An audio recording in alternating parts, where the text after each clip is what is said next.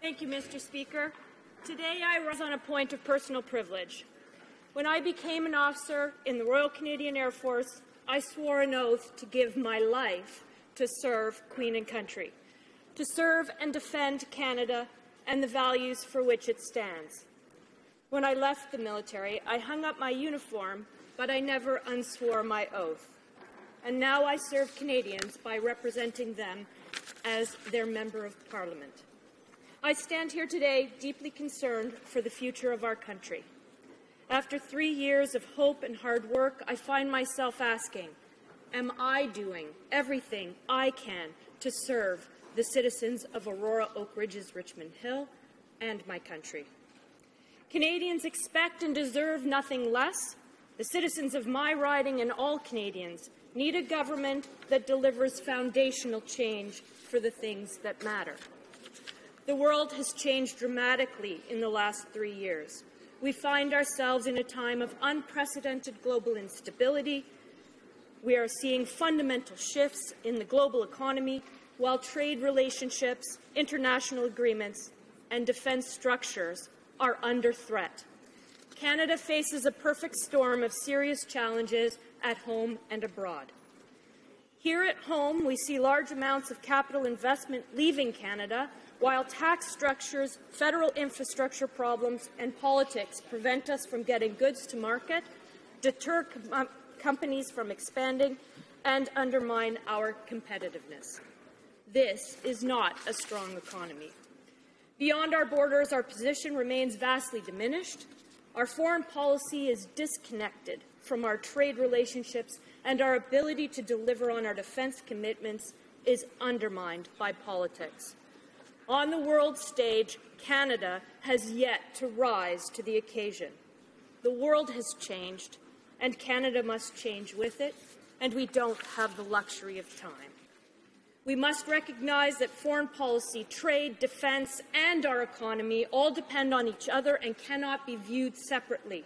As a former Air Force officer, a global business consultant at IBM, an aircraft manufacturing manager at Bombardier, and a small business owner, I understand the role and impact of government actions on Canada's economy.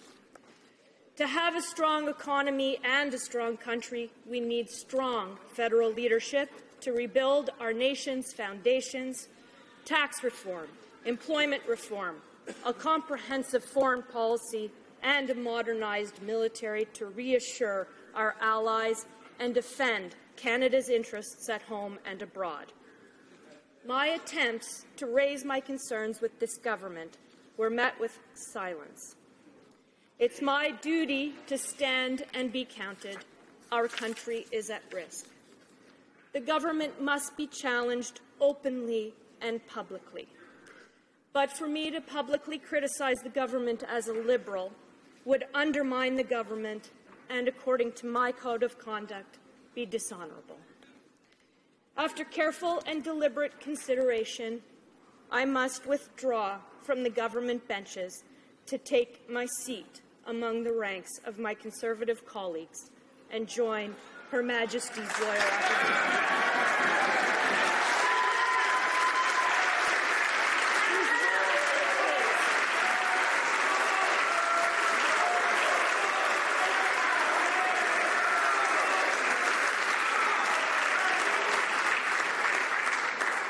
Whose role it is to challenge and hold the government to account.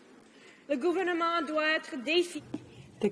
must be openly, publicly challenged, but for me, criticizing the government as a Liberal would undermine the government, and that would be a violation of my code of conduct. After having carefully considered the matter, I must leave the government benches to take a seat among my colleagues in the Conservative Party and join the Her Majesty's Loyal Opposition, whose role is to hold the government to account. The Leader of Her Majesty's Opposition and his team have a firm grasp of the urgent issues we face as Canadians and the resolve to confront them. And it is my duty to align myself with those values. To my Liberal colleagues, thank you. But my oath is to country, not party, and my sacred obligation is to serve my constituents.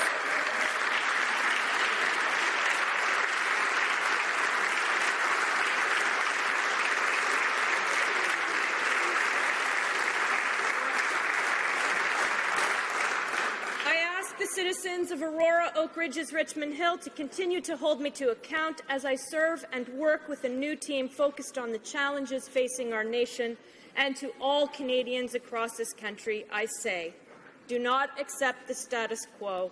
Our country is at stake. Thank you, Mr. Speaker.